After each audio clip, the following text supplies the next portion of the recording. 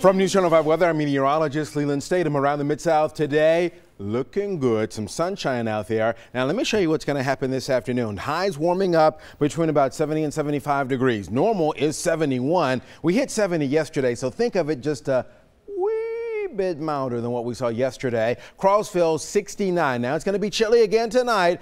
We're in that pattern where we'll add a degree or two to the nighttime temperature, a degree or two to the afternoon temp over the next several nights. But through the plateau, there could still be a spot here or there at 38 or 39 by daybreak tomorrow. Here's a look at the rain chances. Really, I show you this to just note no issues out there. For our farmer friends who may need to cut hay, you've got the green light for the next couple of days. Now, if you're going to wait till later in the week to cut hay, I know it needs to sit out there and dry for several days. You may want to keep an eye on the fact that there is a rain chance into that Saturday, well, not Saturday, but Sunday, Monday time frame, and that depends upon a cold front that is going to move our way. So for folks who need to also just cut the yard or move some leaves around, blow them up or rake them up, you've got the green light for that over the next few days. This afternoon, 73 tomorrow. We're at 75, 76 go for you on Friday.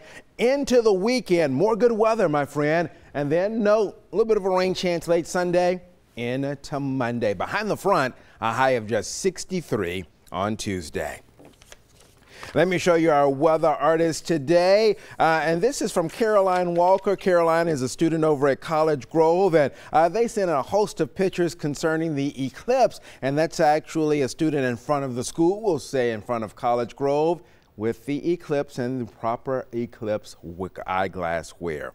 Meanwhile, our school of the day, Madison Street United Methodist Church, that's up in Clarksville. They've got a good preschool program. Good morning to all of you. You are our school of the day. Thank all of you all for stopping by. Have a fantastic Wednesday.